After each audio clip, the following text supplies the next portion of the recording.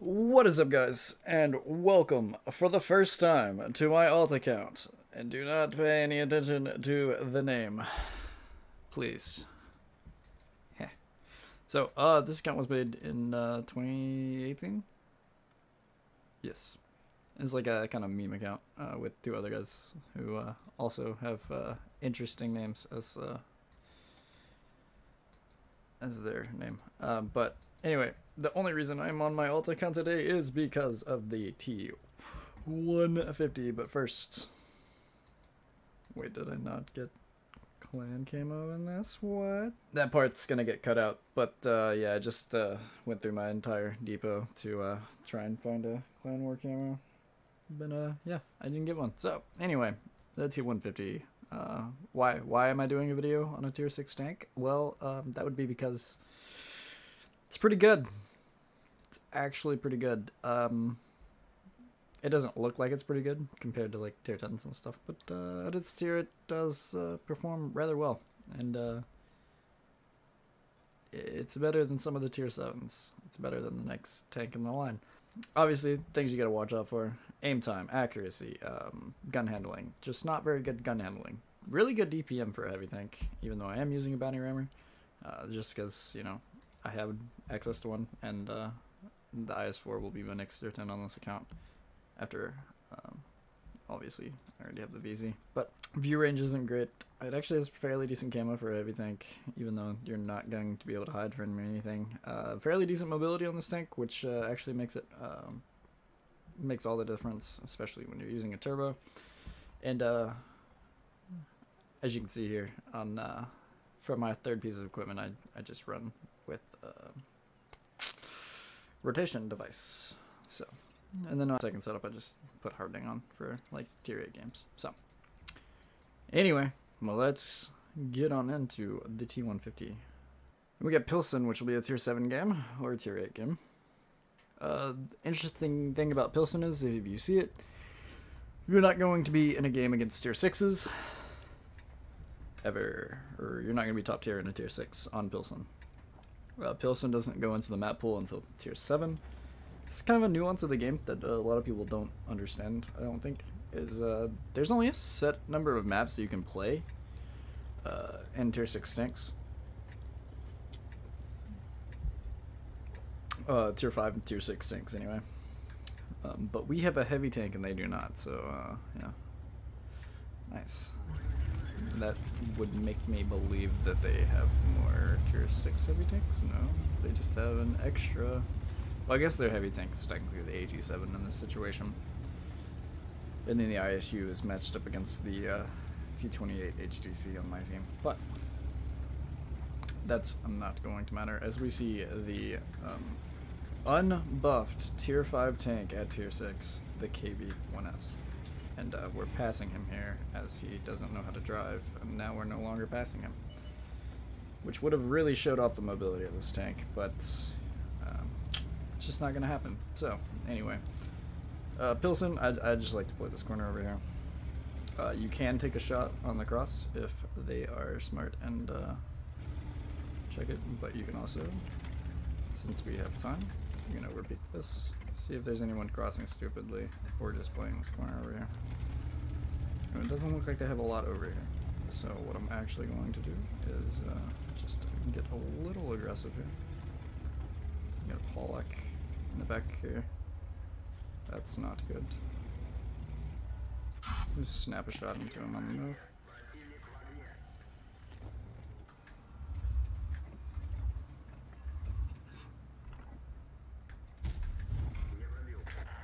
Really unfortunate there, but you can side script in this tank really well. Just like on the IS-4. And we can bounce off the KV2 stay right there. I've gotten myself into a terrible position in this situation. There's a Panther M10 just shooting. Yeah, I just die. This is fine though. We'll just cut this game out. It's like, I don't cut games out. If I do something stupid, you're going to see it, and I'm going to try and explain why it was stupid. I didn't notice where I spotted that at Panther M10, and that's on me, obviously, because I'm the one playing the game. But I needed to put pressure in the middle because nobody on my team is, and we have a bunch of people on the other side of the map. I did not expect there to be a Panther M10 there. There was no reason he should be there. In fact, I don't know why you would ever play a medium tank there, even if you're a top tier medium. The Panther M10 doesn't have that good of armor, so I was assuming I spotted him over here because I didn't spot him until I was like here, so that was just a lack of attention on my part, and yeah, it's gonna make my mark go down actually, which is crazy because my moving average is just that high in this tank. So anyway, I'll see you for the next one. Lakeville, ho, against tier 6s and tier 5s. Now we might actually be able to make this work really well. There's one already on the enemy team. It is a Force 4 player. Seal clubbing at tier 5. Not surprised. If you guys didn't know, you can actually buy Force 2, Force 3, and Force 4 merchandise on a store apparently. We found that out the other day and we kind of memed around with that for a minute. So yeah, that's always cool. I think I'm gonna go city here. Should be able to just smack those OIs around pretty easily. And the KB1S is a non-issue because he just doesn't have the pin that he needs in order to consistently challenge the T-150s. Rather excellent armor. Everything about this tank is armor-wise is an upgrade over the KB1. The only thing that's not an upgrade over the KB1 is the gun handling, but you also have a 107mm gun instead of an 85mm gun. I guess you could use the 122 on the KB1, but high explosive has been nerfed to death. So our other two top tier fast heavies, or not super heavies, are going to the valley. OI is obviously going to go city, and yeah, Lakeville. I haven't played Lakeville in so long, it feels like.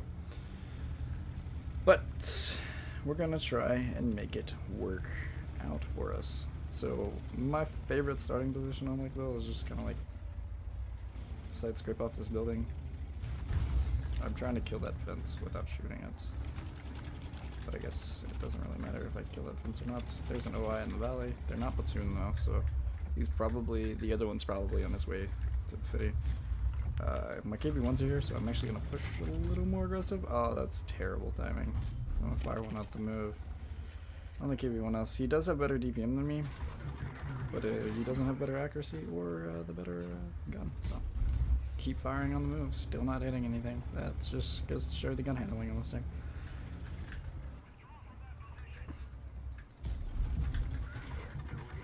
And he is firing HE out of the 85, I believe. That's hilarious.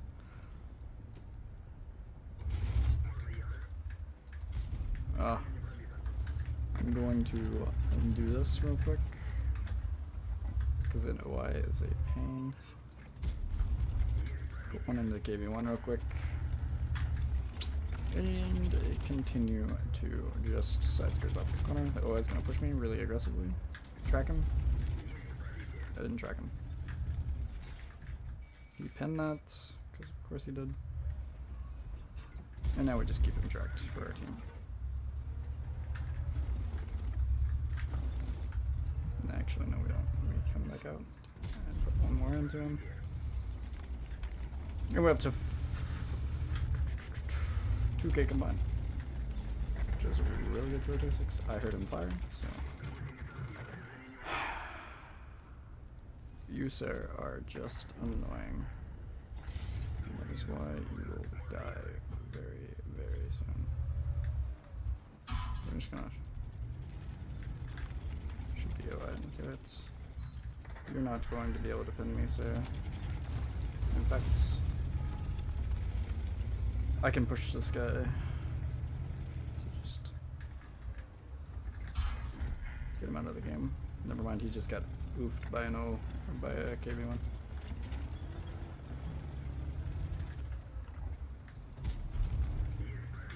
With a derp gun. Oh, that KB1 with the derp gun. Nice. Now we just reload standard rounds.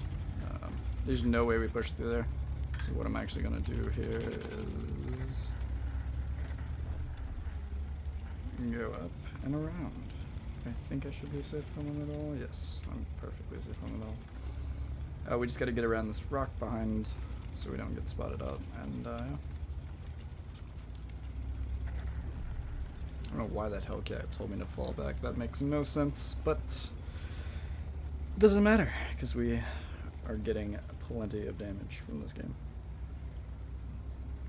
I'm going to continue pushing towards the cap circle. I just don't feel like I'm gonna get back in time to defend ours. And I don't really care if it's a win or a loss. I just want to get as much done in this game as possible. And that's not gonna happen here, so that's really unfortunate. Our Hellcat's completely falling back towards the back of the map because he's a Hellcat player tier 6. Probably has 3 marks on it, not going to lie. I'm running away from this T-78 because he is super omega lit, and yeah. There's nothing else I can do in this game, pretty much, without sniping from the back of the map. That's really unfortunate because this thing has 0.41 accuracy with the way I have it set up. It could go all the way down to 0.4 with vents, or 0.39 with an aiming device. Crazy, I know. We don't have mid control, which really sucks. We don't have any control of anything, actually. Hopefully they decide to no cap kill all, and I can get like a Calabanos. Perhaps, maybe. But it appears that they're just gonna go for the cap, which really stings. And there's the Force 4 already, just being a Force 4 already. And there's like nothing I can do about this. Just trying to see if I get spotted. There's nobody pushing me. And they're just gonna cap it out before I can get more damage in, so this is unfortunate and bad.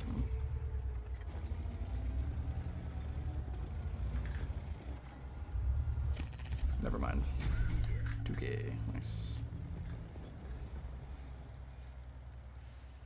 And Serene Coast it is for the last game. Hopefully we can pull something really crazy up and out of our behinds. We do have a Force player on our team in the Type 64 because of course we do.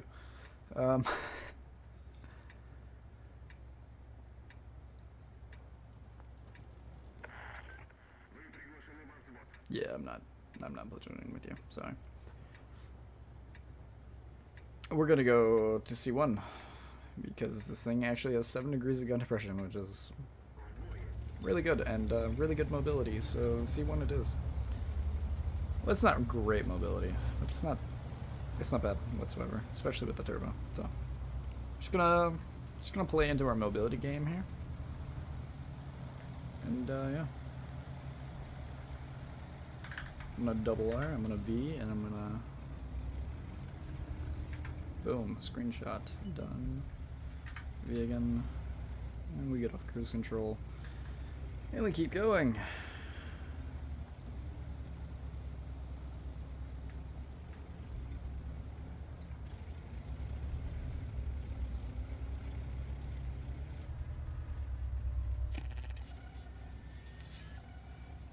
Always turn your turret towards where incoming fire could be coming from. 1, you can bounce shells from them. 2, if they get spotted, you can shoot them. Obviously, we're going to meet this class 1 player because, of course, he would go for C1.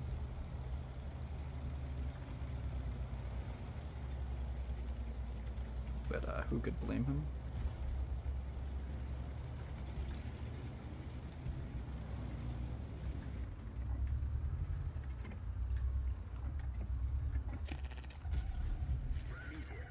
Could you fuck off, light tank, and not play for my ridge line? That'd be great if you could, please. Thank you. And we put another shell in. And that this tank just kind of racks up damage because this gun has just so much DPM. We're just gonna shoot him straight in the turret because, yeah, you can do that with the Stink because it has 167 millimeters of standard pin. And just like that, we're 2 minutes into the game and we just took out our opposite. Top tier heavy tank.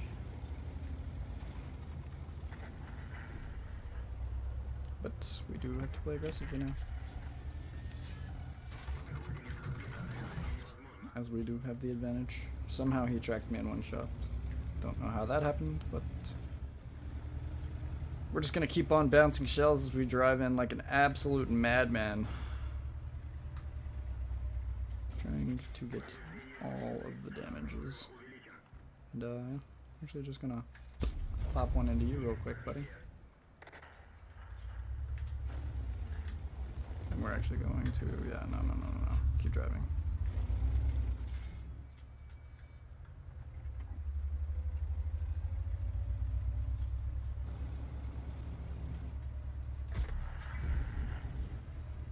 I don't know why I keep shooting on the move, like I'm actually gonna hit something if I'm not like directly in front of it, but it's okay. Bro. No, this gun's pretty bad. And he's spamming gold at me, so yeah, there's nothing I can do there. That thing has like 200 millimeters of gold pen, so yikes.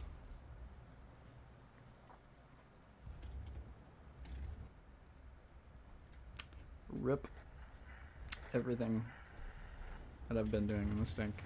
Glacier against the Yates. Oh no. Well, I'm gonna keep the turbo because it is Glacier. Left control and 2. Hold up. Control and 2. I have a really weird graphics bug going on right now where it makes everything look super grainy. Unless it's just my eyes. Just being dumb. Oh, it fixed it. Never mind.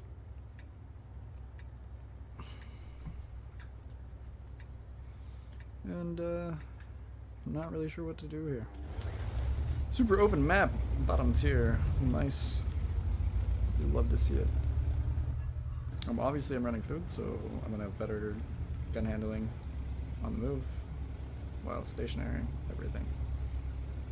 I think I'm just going to go YOLO towards the ship, and hopefully I don't die. Screw it, who needs to see me going into position if I don't take damage, right? But we successfully did get into position, and I'm going to go around the outside. Interesting. I'm just going to show everybody that this is viable right now. And keep playing here, because our Tiger 2 is not going to.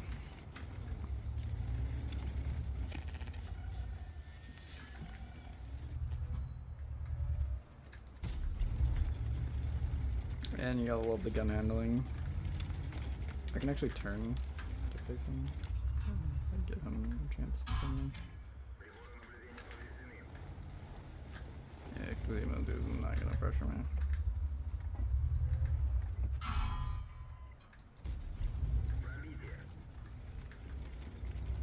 Yeah, we're just allowed to do this by the enemy team.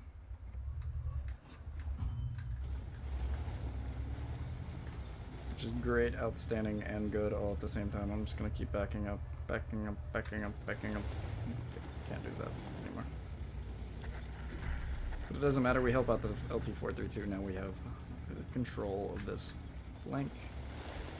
So, therefore, I'm going to go a little more aggressive here. Ooh, that was a big mistake. I'm already regretting my decision to get more aggressive, but hopefully we can just go to town on this. Tier 7 reward tank destroyer. Probably not. Ooh, Pendulum, nice. The gold herons in this tank are actually pretty good. 219 pin. It's really not bad at all. Hopefully we can get them bounce off my side armor again. That would be nice.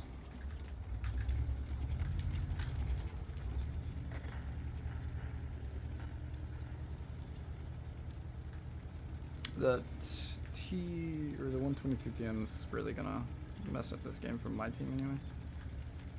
Because I just kind of lagged there for a second, so I continued backing up weirdly. Hopefully my team gets a little more aggressive than they are right now. Quite prefer it if they did. And I'm just gonna set script out. And goodbye 300 hit points from you, Mr. Emil 1. I'm not scared of you.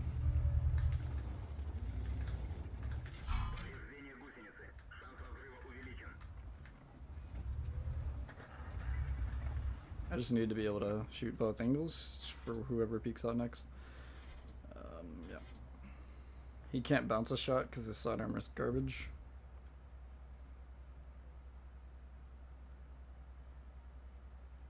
And he really thinks I'm going to go for this.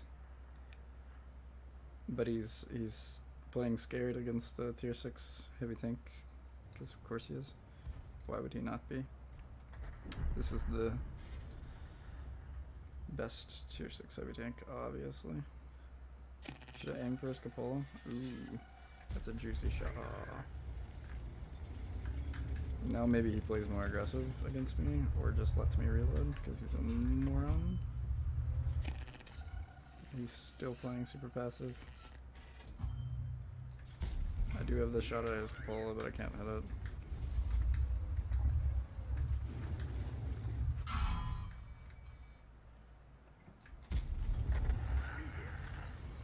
And this is just kind of how you salvage bad matchmaking in tanks that you're trying to mark